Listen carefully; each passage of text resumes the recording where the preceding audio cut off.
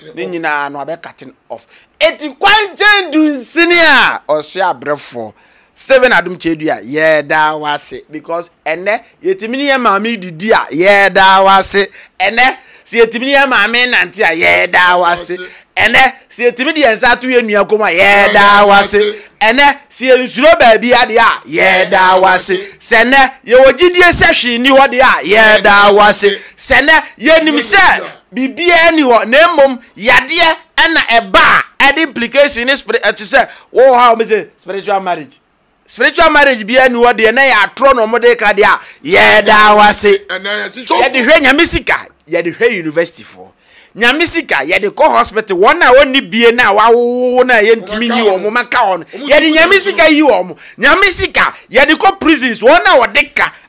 omu ntimi ntua ye jeli wo ye de yi wo mo nyamisika ye de bo wona wadwuma nye emo mu nya adwuma ye nyamisika ye de bo less privilege Nyamisika yemfa ntoka anam. Nyamisika de hwe nyanka. Ye de hwe okurafo. Ye de hwe omo ya yarefo. Hwe, mama kan se yemfa nyamisika anwe ma. So TV hu hwe nyansasem. Ozo mpe. Na osofo osihwi ni ho de. Na hwe ne wo ne de na nya firim. Hwe ne wo no nya de na firim ya visa obo ma me beye boy. Wa ye. Afedu wo ye ni. Baruji hwidi woni so nka wanya ho mame nkantre Ghana fo mame nkamani pa won pempem a wabontintie mintie ni ye obi adom na me hwe so no wonka ho e wodo a wo de mawunu ya ye chi Steve so de wusi ya da na wo ne eyi so winning prophet to me so mo mi nyina mo ye down enyankeja na minshira munyina wow memo akwa ba bi oba OB4GH TV official the name still remain above 4 back up and prophet nyankeja and aba on my conversation and I papa e bie niam bebre mu ma yesua de ehunu say spiritual marriage asofo bebre de ebubu ye konbu omode gi esika di ni nyina no eho ahomete na efa na eyentro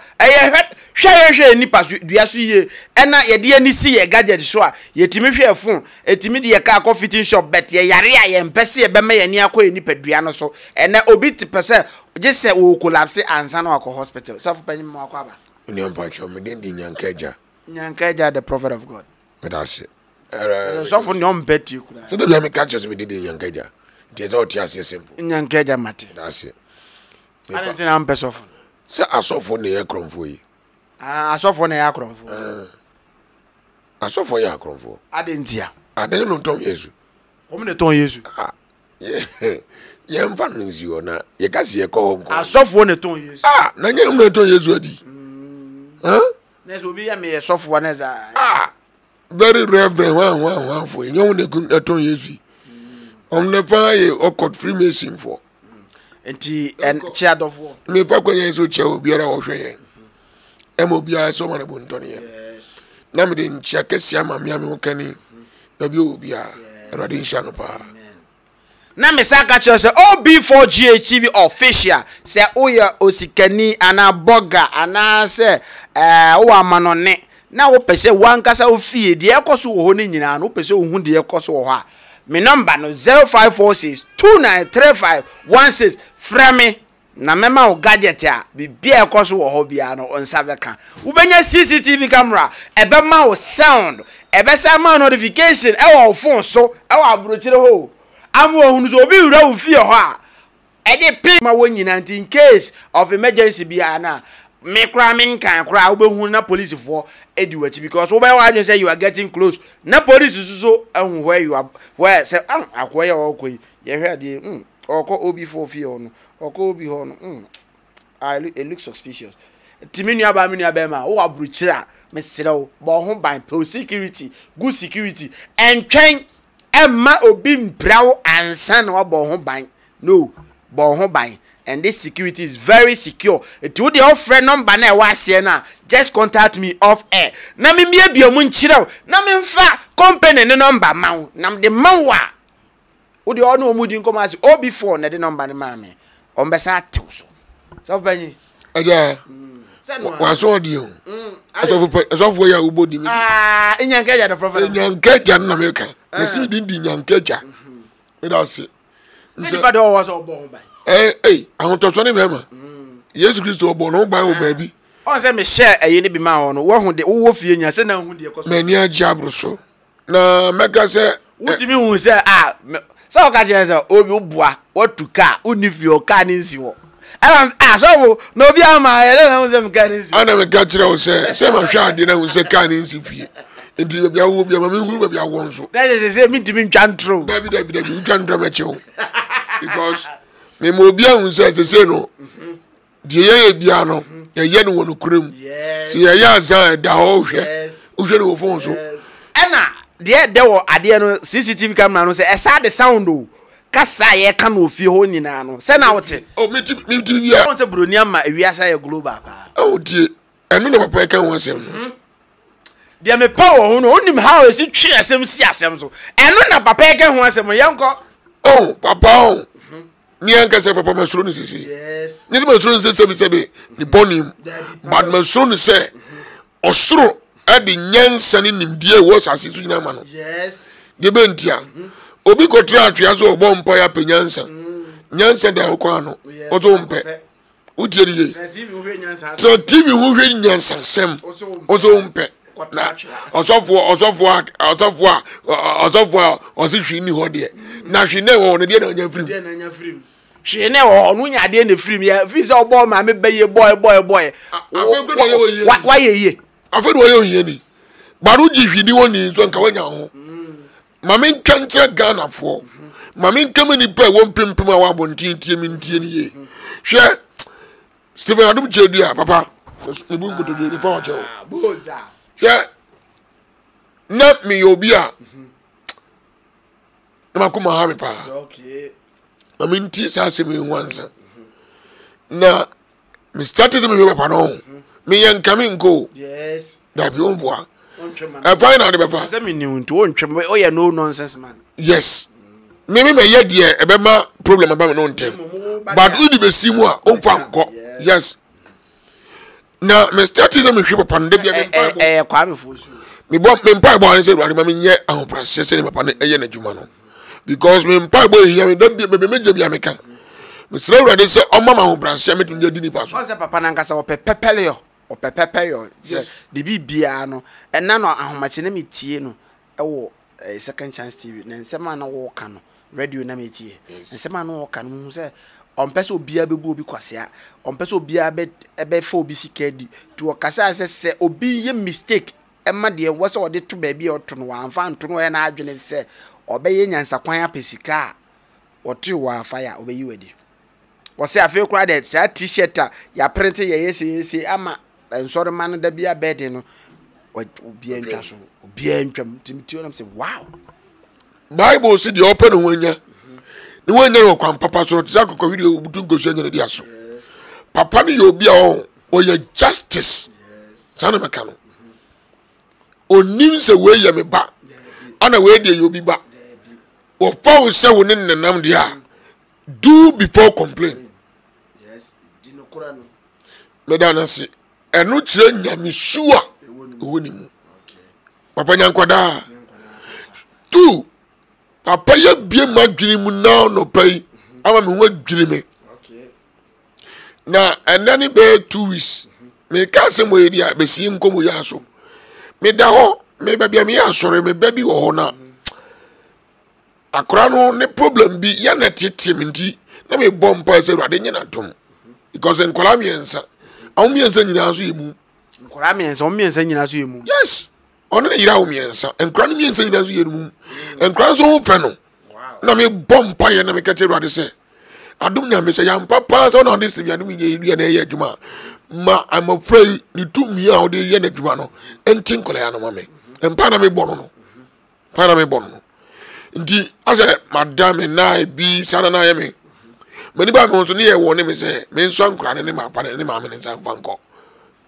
e ba bia o tama o ye o mo ya yare se adwuma no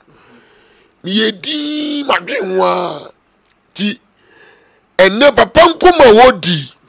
ana pem me so beka me dropping sound ni wo ana pem me na so da bi metumi gidie so na mo na wiase dimpa ayacha ahonya ebia no mo nhwe but true me gidie a me metu so na mo no so me na gidie ni me die tira e de nkunni beba na eba panso e de nsempasi aba na de a ode ya analysis a ama me ho adwiri me na me mo ahyehye me na me hu se ma ye mistake ko me Kristo sum ma ye mistake ko atofo me kodi wona chi ma ye mistake ko me nkika na me kikam ma ye mistake ko enima bia na ye nim ye de ni pedua ko ye na ye nim na mde ko ye mpuntu djuma ye ko ye djuma ye wiase niema ne di frɛ ye hu se ye Kristofo nti eye me ni wu me nu me ho woni me bim die be ndre me kansa obekasa bia na to fo ko e bone be ene bone bi no makoye die nja me kansa ne se ho udi sofo o ya kika echi na nyame honhom anhye wo ma esu a eye sofo no su bewura okay na se sofo wo ye obi na wodi nyame difo bi echi a hwe ne su ansana ne ban ansana wadi nati de oyokohwini udi nati obeyokohwini anti ubonze unza sofo no peskini a osu be peskini sofo no petebo a obepe tebo sofo no pe coat a obepe coat sofo no pese ode bia o dress discipline a oso be dress discipline uni bibi ene wakofa asema bawo me sofo panyi ro ne fere kransi na ne de ne se na ne adi na niye de okaze ye bibi ne wanya obo abanya punishment enu nti omo a osesunsum ne kata chena nti me dawa me hu sesa sunsum kata chena nyanya me de no me yem shime edzo ta hwa me a me nkasa eto mo de da bia sunsum ne kasa chena me sunsum no ntu me papa Samson aje kwa was me pacho fidi sunsum no ate ne brahan ye ni nkomo ate enu nti ba sa no ema me hu se ma dwene ya se e kasa kire me e wo Kristo su ho because me so ya go school enti ema me ya se me to na mo aboso mpaye bo ni na me tin ho enti ema me hu ni ma bi deep e wo Kristo su mu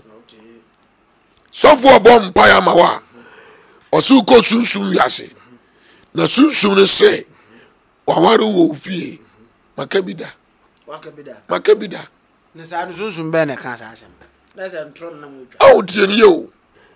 Bible si akono ni nsan ya wo bone die akika sofo chie yedi ye no enumu bi ana mo ye creativity and the yejuma but the bra me ti voice of God say enye sunsun yase na ya honhom yase asase we honhom yase o enye sunsun yase because sunsun yase mo asase nyame honhom odibo ni yase yetim the spirit of God land tieni yes brofo about the spirit of God land brofo ndi enya me kasa ndi me kana me twa say wati me say o brofo me kansi so say edi e paasa no e mama ni ba me so fe so fo bi kansa me hu senya no kura me nyini okay me te wa so dem no minister u preach o ye de obe bia na nye papa me o premier me ka church as me ka no me ka gwasum so fo me nyini de okere mi me de me ka chiro me se ba kan me se me ba wa so dem me hihye me nkom me hihye nkura se nkom bi anchem e na abekwa abrochi me nye visa obe ka se me yi ya ma simple me mpel ma me na ye ade a me mpese meti bi kura anza o ma me ye baifo me wura sunsun wi ase me hu se o ma me na ye ono o wateno so fo ya meje o mic ato atwene ja san kwasasem no kanyame adwene tire nipa uhu de cast the demon out say hu fi neti nipa nu ma yi free ni mu because oka che say Yesu ko da be okosa sa boda akoya na ho fi ahye ne men oboda Adom o se ye fra o se fra ne dom o se free ni mu ko utie ni ye oka wie wa anga nya ma me na ye no we na ti ni mu bi o se dom free ni mu ko oka sa ya na ye adwuma enso afede so funu ni se betu opam mia o ti sei wo pie obuko afo mia okura na pi obuko kwa se nkanya ya obeye se o mia nya no oka ni ofa yo wo fa kwakumenu obo aso na obewie pe na kwa kumenu onu kro wa ntimi anse taya sa ba one wa kumenu ntem ujeriye endi papa chechire nima bi mu se onipa bi ati dashboard ewom sensor dem na dashboard ewom or the yesa examples or the cars and or the phone enso ye example e better no say wo udwumadi a wodi ese wodi ani onipa me ankasa na de ba kwa menim ye ni me mpe hospital ko okay di ne papa kasa na oka no e pem me papa mpe hospital o yare kwa na oh me doctor me koko titi haba no ba no ma puru asa mo ya de awie o ti ase de be ntia nipa bi a umpe afutuo obre yes nipa bi a umpe se obi be mo advice obre yes enti ebede ma hu se me kan na me de nam no problem wo de ma hu se me kofitem yes oh ma kofitem fitan ni se o ujia no as a contact na wo na lusu e no mi miem ma me si da bi mi dia ni bia nya hwe o lu kwa hwe akowu afi na sofo a anase Peter ni a wonya master papa ka jojo o ya ba fo na ku o dia se me kan se mo di a che Ghana fo nyina papa o ye hwehwe ni enyiri ni ye yes oba mojatuni no o kan sembi wo si mi nya bari me na nim se so no taade mu a mi nim se mi moja ibetwa yes Steven Adom Speaks the voice of God se Ghana fo timi so ni mu ya ye yade ye ohia etobetu asresere etobetwa asesabo etobetwa akika etobetwa yare ye sunsumu yare etobetwa because ye be hunu kwan a remedy ene wo da ho a ya no fu asofu ya omo ekom de omo ni bire omu ra so dem every day by for ba so dem every blessed day so fu bi am ni tua no every day bi abefo ya so dem ma abefo so fu sebe ono so ono mne kwa true mimi ni msofu bi obedira property this on the mama and dancer mimi ni msofu bi wo Ghana Kumasi heya ya kwa ya so just all the sofa o ma chese kwa zumi kan ma bi ko this on the mama and da oni mama and da onya sorry da asem sa akwa odi nyame na edi agoro obakọ ne property de so no ye oba bi a Didoko kan you run the blood covenant as a day. Didoko kan mo je mo asem ho. Kan apam. Oni ne ko ya apam. Ansa na ko so seed. Ansa na ko property no be bi ko kasa ko sebo. It was out of the radio ko ni be gu a. Na se o kanta. Obi she da se me nko na me nko sra ho. Na ko tra tro ba bi. Mi hwede e koso ho sa na me monitor de ko na brade chem ni me koso ho na me sorry free ho tirie nka me correction kura Anthony Boom mento music akura kola shi mantu bi me ko dikola shi ade na o do wan ko dware me ka ko si say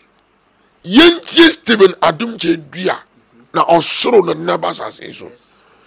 yentie Steven Adom Speaks na ono ne sekan Jesus yentie Steven Adom Speaks na oya voice of God. Me say oh say ere inyankaja ye bie papa ensemu na reaction kakra e buy abra o mo chi Steve no so for enkofo de o ma dwenche bibiri ba bia bonyom ni ade nyina we say ye ma enipa hunu how o mo chi Steve no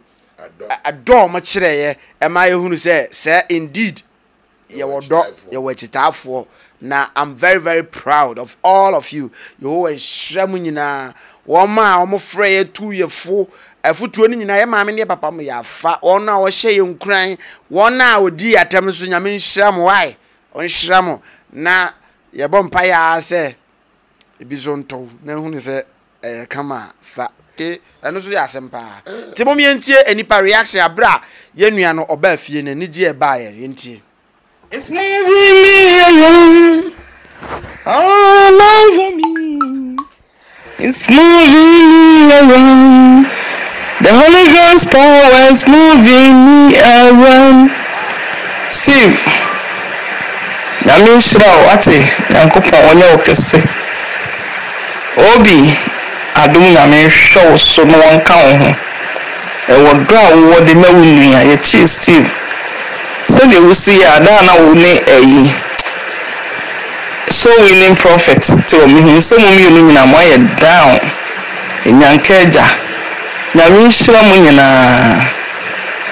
Steve wo ne obi mo mi unu ba ko be president na ba ko ye vice mo mark on the wall nyame shira mo do ne hodi. Steve, don't worry about nothing, okay? God is in control. Adom nyame obebo mo ho ban obehwe mo so saa be bia mo pese mo de mo na be kwa kudu bi adom nyame be ka mo ho. God bless you all. Adumo obi ya maji me ho so se adumara kwa obi woni okiu samo ho ye de ejidi sadum nyame atiasie ohwemo so obo mo ho ban e wa kwande se nyina mu ewo anka wo ho na wo nhyiraw oni wa pamfo nyina yeda ye papa oye program Ghana is sick edana sepa edana sick say ewe brem ye ni na internet isu a ye ka pani ewo Ghana wa babontin na osa Ghana diano ana wosa Ghana yarea papa we so eka ho ye papa eka ho ye papa so di nanumu asem e de sa Ghana yare na se be ya ahomasofo no ebe bro mo ho ase na nkomo atie ye papa no kebe boa pa bebusamu ne nkrofo hwe akoya odin katasogu ni si wa babonte wo ba be pacho nanka wo ba be pacho no enka fa watadi a ebra na wuhuru papa no eda no enka fa sa wo dressing no enka fa babonte be pacho but esan say omuadie na onfere adie na ono no odwi na adwuma ho se okoset so koye adwuma ono de odwi na adwuma no ho ba ondwi papa panimu a nyame nam ne nsa so na oji abrempon oji wo monkwa ema ne so nkwala so wandwe hu Mexami ka biemu se broni bia ni asasi so a ni petitri bi be hyiren woni mamu na nyame nam sa ni pano so no oji ne man kwan na timamufo no be di sa ni pano ho few ebi nsida na yen Africa no esan say ye kala na nyame de maye no el so ye ninti no yama ya adwe no so no aye fin yama ya adwe no aye tuntum so wo enti adwen fin na ye de nam ye mu binum de nam Ghana sase no so wono mo nanka se bi nya adwen fin kuita ye mu binum a enka adepa ani opepa papa nam Ghana afana nyina so eye emu bia ntimi anso mebusam ne nkrofo ani wudin kataso yegu so ade ababonte ba be pacho hwe se eye adwuma na wo ye wode wonsa se de ya papa de chichire ni kokromoti no sa pepe na waye we kire se wo pesa woji wo sro suma nyankopɔ de suma papa no pesa woji ye dia ani ho course no a papa call no 30 years ani die egu so no bomodia na so course a course ni bi na mom se wantimi anko saa course ni bi na papa edi ekom eni yaw bia wo femu bia di atwa saa course na wie na nne wa be fa sen kataso we bebu papa na ni mutie begu ni ho fintia enumie biara eni wo ha biara abebese biara ni apinisie biara papa ne pini biara no ntwu mutan obeswa esanse wo no okohu koso okoye honesty justice okoye sa courses no mebu samuni ni ye can say ni workers mokoye sa course ni bia na sa courses no mokoye bia na mudie mompre mudachi nkwa muyari dahom mundwe hokura mo mamoye mo hihye mokura wo muyari dahom ena mo ho ode a moko ni ntino muntwa mani enye se mo hwe machi mo ani mo na mo free se moko abrabo no mo free se bia we wani mo a ukọ kakra no watwa wani ahwachi ukọ kakra no watwa wani ahwachi na mudie obi a kire ni yamukom atwe ni nyankopɔ anim na aya forebo wankame wodi aboga na fodie de ni wasi ho mo obi a timi gina papa platform so no wafa yaresa so for ben no mo baga na ho nipa dodo se na baga na ho a obi timi gina. Good morning Minia Obi. Say adumi na minti woni wabusua ni ukri nyina mo ye adwuma no mo nyina mo ho ye servant ni enwa ma mo midin Canada na menko so a onshira no onyo kase ni se wo bo ma ye nam ka se me ni odi nkomo nko akeke o ba me de nyame ase na me shira pa ede nyame ase adum nyame ya die ifirade fianyum o se adum nyame ya die o adum nyame ya die momo monsemano ede nyame ase se menyini kakra de ba me over 60 se me ba wo se me ni o nyame Steve wode na be fia sumdwema ne ho antetema yasum nyame otiase medofo yasum nyame a otiase nyame ye no kwafo se de papa adum chedi aka no makoma atomeyem enne mitimi dai me ye obatan ena Ghana hono bone no doso enipa nsuro nyame enti bibi sese na wo hum wo nyina adwane onyame no ana eda no enti adu nyame de aninti na papa kase na nim na achifi ni ho indeed so wo do ho to no so yia nkunim de ye wodia ye de nyame ase osuru nyankopon on sign increase ni fie emane mo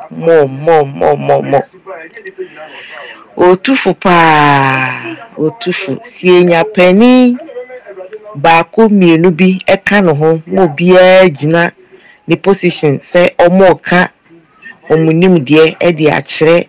young boys ni young girls ya o ma begu social media so akeye pa yeda apostle kwatin yeda nasi papa ene ni church no asemo ka kura ye me depa manage hu say ombehwe no mayi sabi jimmy eniema na free internet ni so ana say omo be pam safo na free so no eye pa na meka say akwa na oba so be pacho no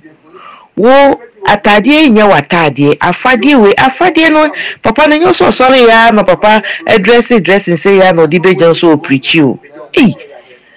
na de papa nko coat owu laser kesi enfem pempa malata style ibi na nko she enfem mejina property so but atade na ehye no no woni mu atade no kura ho abakosem ewo nyame anim atade no woni mu suma asem e wa atade num kana fo ye di fawo obi ya ade na animonyam hyeba no makoye biegum aduane no obi beye ediegu konkomu a no maye biegum moye ye sane mana mafedie mudi koni pedua so papa ta dia wo hye so no chese eno so no moye biegum na mo hye ene na chese aho ano odin mutimi ye bidia ene na enyuma pa no tumidie no ayaresa no wonders of wonders no anyame esani dia begu Ghana eso no enie onye bi oba bonti ba be pacho wunya nuhu omi fa yadi kunimo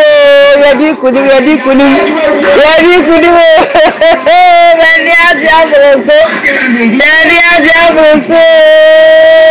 Adom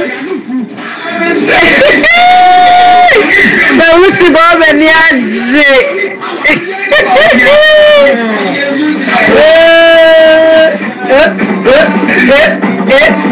omi fa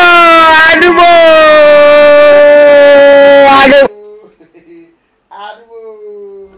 Adom na se so funa nka wo se o se akatindi akati na se nga me mo asa da bi se akatindi ati Sesiama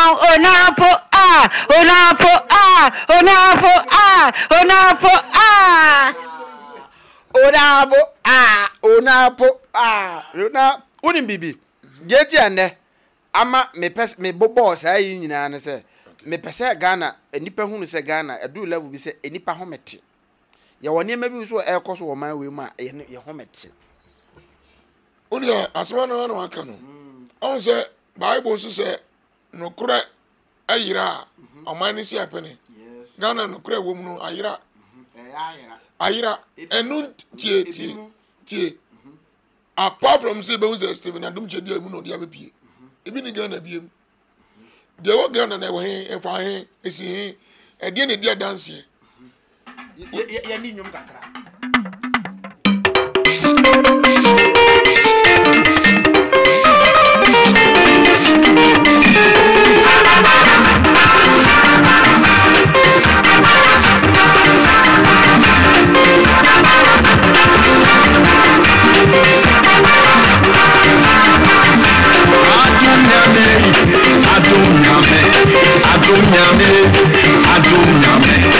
Adom nyame prophet nyame Adom nyame ayebia nyame Adom nyame otonso nyame Adom nyame yeda waseso nyame yeda waseso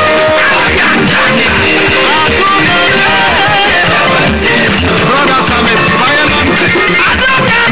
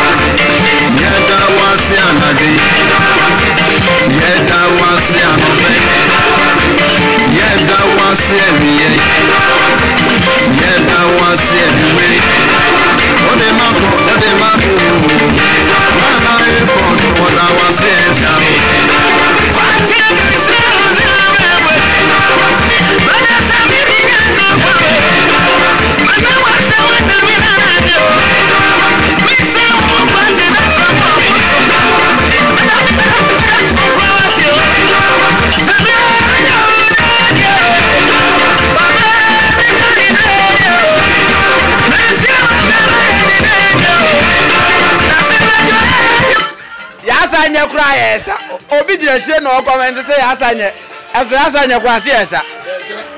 yeah da ya kwa say you going to say yeah da was yesa you going to say you da was yeah da was kwanchendu nsina osua brefo ebenimu odu sami tuga obenimu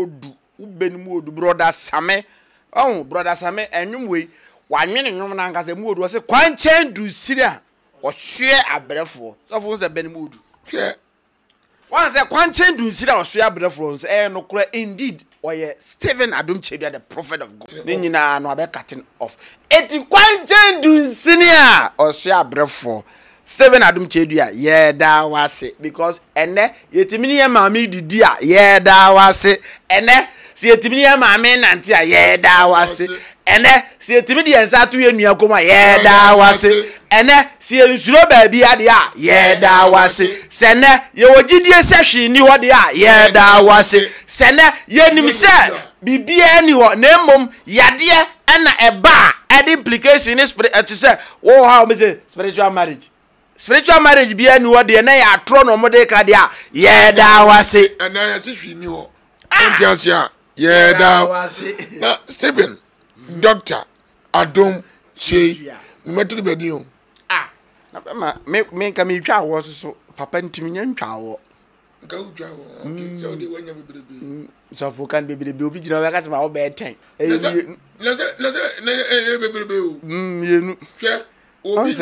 You know, the iron say, it's okay. I say me to papa bedina to mama Millicent so be. And no, na mental. And no na went yes, and no I can't think far. I can't think man. Wonim, he, utu bedina. Fabdini tu ni petitruwa ni su bibe wura akofa bodem ni bia na to no bedina oba akora na fa blade anu worry. Just what no de ba. Ti ehwe ni pa wo ne ma padema man na no to no bedina su na woni mu bi na wura akora no. Ti me to me ba biwa ma wono e be ma the reference is Steven Adom Speaks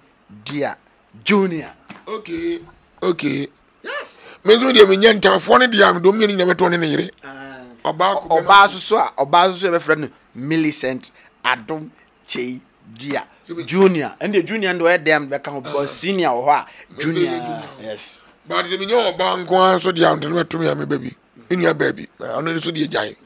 And say yen tafo no de ho ne ye kwanchan asem. Kwanchan du nsina osia brefo. Ye da wase. Kokromotia Tia ye san ho mopo ye da wase. Wa de ye man ye fonya de fo. Ye da yase. Oma dwendwene nse nipa so ye da wase. Onfa hunehuna mfa ma nipa ye da wase. Wa ma brochirefo nyina ba fie ye da wase. Wa ma brochirefo timia konkrom ye da wase. Yeda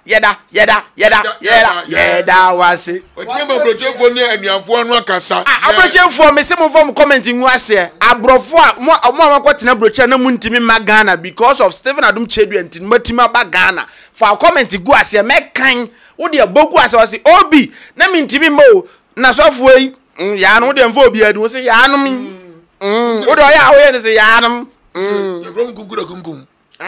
obekun afo je pade me se me ma ba ko frem mo se he me de Steven Adom Speaks picture me status no obi for hey baby o kon de hot true na me e be ye true anya true so ontimi ma ho sa anua ni ho so when say and at the moment I will be or this Steven Adom Speaks the prophet of God e be ni DP bia na adwunu ma bi ne ni aba no so ne ni aba no no hu say azan no watra Mimi say mimi nwura so dem obi nkobo no musuo nko se me nkom da. Oh, they fine. One try mbu. There been comes and they fine. Na oba And na they fine na ba. ebe fine na ba. Enya adum nyame ya. Ebe fine na ba. Enya adum nyame ya. Ebe fine na ba. Sofu nyanka jare povero go. We ni nya de kura so panyom to parliament ase. Ma men kan sem kire o. Odifo nyame wo ne ye adwuma pa ope spiritual music. Die bentia ema oni na ni nyankopon ho nkutahudie no ye adwuma. Mana dikosisa enkunimdie aya video mano manakra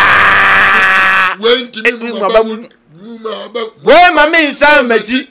ewom se yesi ansa we papa so we timi mu yaba ahwiase wo sorry wo ahwiase wo sorry wo eti na metro se no ahwiase wo sorry wo enimguase wo enkunimdie wo yare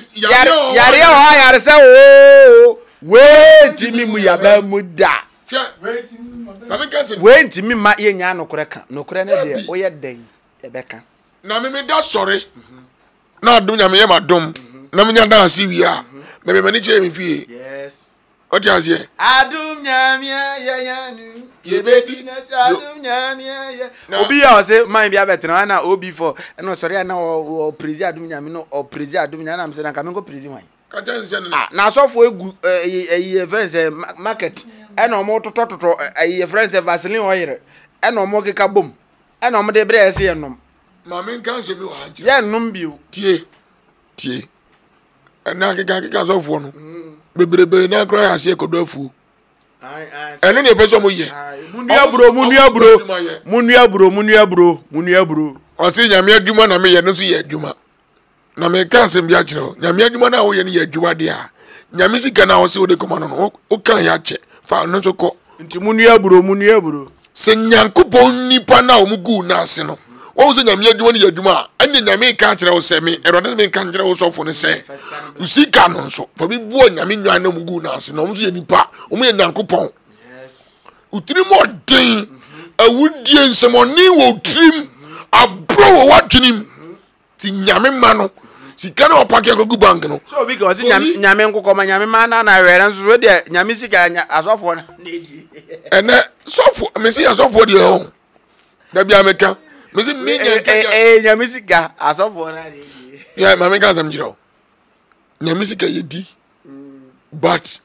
eso ja adwene to yedi ni nyansem yedi buansore ma yedi yensore ma yi yedi yakwan oh na me si so yedi hwe nyame sika yedi hwe university for nyame sika yedi ko hospital wona woni bie na wawo na ye ntimi yi wo mo maka on yedi nyame sika yi wo mo nyame sika yedi ko prisons wona wodeka omu ntimi ntua ya jeli wo yedi yi wo mo nyame sika yedi bo wona wadwuma nye emo mu nya adwuma ye nyame sika yedi bo less privilege nyame sika ye mfa ntoka anam nyame sika yedi hwe nyanka yedi hwe okurafo yedi hwe omo omaya yarefo hwe mama kan se mi ye mfa nyame sika anwe ma mama kan se mi jo eya mi ye na mi sra dum nyankopon se on kai me ade bia mahunu atache me se me pese mi kokoye no mi sra dum nyame se onye me hu nsenkyere ne because me banyere me mpa me bo ano no o ti ase so onye ma dum a e ba je onsam because me woni suade hunu bi o me life mu se ade bi tache me hata se me je me wani dado de radi di mi besi ye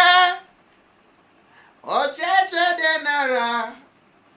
ye ndi mafu tiasio na so we be ese ka be to mi ni ye de o tu mi ni ye de afero so mi ni ye de je so for odim I think there was a permission between you nanka ye man so anu o twom no maye because enyum ne ye me panyum but me ne nya de hwe wonim de ndi apanyum o kra ye urade dia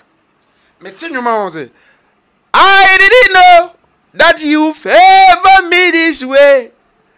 I never know that Jesus will favor me this way. Hey, I didn't know You favor me this way. You favor me this way. Thank you, thank you, thank you, Jesus. Messi, man, you say, everybody may be nipa kasi say hey, man, to sukra. Say everybody may be kasi say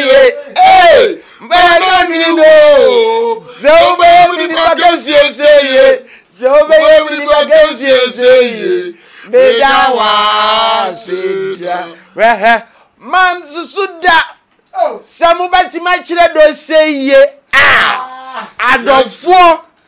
man susu say Steve we should mubati machire do say hey man you know samubati machire do say samubati machire do say medama seda Mami can't say Benjamin. Maniajo. Yeah, Mami can't say Maniaji. Mami can't say So, Mecraniaji. Sanity. Eba. Ye be jare Christosom na mana ye fe. Eni ma pa Christosom no fa ye papa Steven Adom Chedu aso ba no. He, wo ye den ye be masa ne ma pa na ye adwuma. Wo ye sofo a sesa wa adwene, sesa akaka ni firi wa bra bom. Na ma o man ni ye yi no, man ga na ye yi a, ye nyina ho betoye. Wase yeni ara ya asasini ya bodenden moja ye nananam hwegu to ho maye edru me ne wo so se ebe ye bia to aso de ebe ye to aso ne se wo bepe wonko abotom ana de ebe ye to aso ne se wo de obeka obi a chef ma ana de ebe ye to aso ne se wonko abe ye opese menkum nya ana de ebe ye to aso ne se pese obi ani beje be opese wonko wani ji ana no de pese ye to aso ne se ye de se de beto ni pabrabom de ebe ye to aso ne se ye be yi hu afiri ni pamu de ebe ye to aso ne se ye be mani panya fa hodie de ebe ye to aso ne se ye ntietie obi fa hodie so enti se ye obi for GHTV ana Steve Media ye tie obi fa hodie so ye sua de ye ntia obi afa hodie so na mom won so so a wo hwe ntia ye so ye fa hodie so but so obo hu muso be tia ye fa hodie so dia ani obedina yi tio so obo hu muso be tia ye fa hodie so dia obedina yi ani obedina yi obedina yi e be tia asase agina so because ye tie nkwase asem afiri asofo ni bi mu ache enne ye penyansa asem ati wuntia ye din tina social media ni ye ntie nsempa na Steven Adom Chedu the prophet of God all can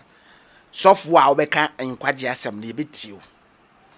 Mami can say we won say yisika beberebe akodi asofo botum oh skadi na asofo bia president bia ba so agisha asofo edi mpai bom tiga na sika na 1 billion na be 50 million cost of bi 500 billion ko di no na dia kan o man ye nyina eche ni eche intisisi no si be nya asomdwe nti sofo chia do for me me chia do for dia me di nkan kwa brochiri Mama Doris ana Mama Millicent ana ma Finland eni mi nua ma no wo Germany mi shede ni omu jimbi o de ma che omu na me nkom ya mi vie ho mi vie ho de first lady ho ye Mama Abena Pokuya the first lady in Ghana ana Pobi dia me so me chia do fo nyina Mama Finland Finland Mama Finland Finland na masha bronze way na ya masha Mama Felicia Parkson ni din ya na me hunu bo Mama Felicia Parkson na Parkinson na bibisa yeah Mama Felicia me chiawe na machia what's mama there Mama Finland Pobi esuti echiro se chia na mama timi chia ya chia obia na ma chia me nua Christine ma adofo no doso ma chia obia na odo a ma kire at the time situation we ku mu no ma kire odo na Yehowa onhia obia efutuo so a ebebere duye no so ye disappoint me ye tie futuo no pa na Yehowa ehia on se be ye ne mpanifo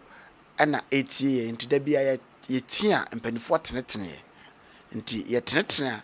na make sure say ye benam kwantene ne nim na emom so obi ko tieti atechem be fa ye kwan nim a ye be ba be hohoro ateche no ene de ye mfa ateche ne ye ho ye be hohoro ye wo enhye obia wonhye ma cameraman so na nyankaja nyankopon hira so me kase nyame hira na obia me no nko na ate ase dru situation saa no obia nkwada bet up and down in no. Me no ne for the past bear you know say me ankasa me head and two team kasa say me kasa team yes asokoko yes e che say bible say wo yonko da no da wanya ma no ntine no waya me da ase pa so yes na edwumedi no be kwa wie bye bye.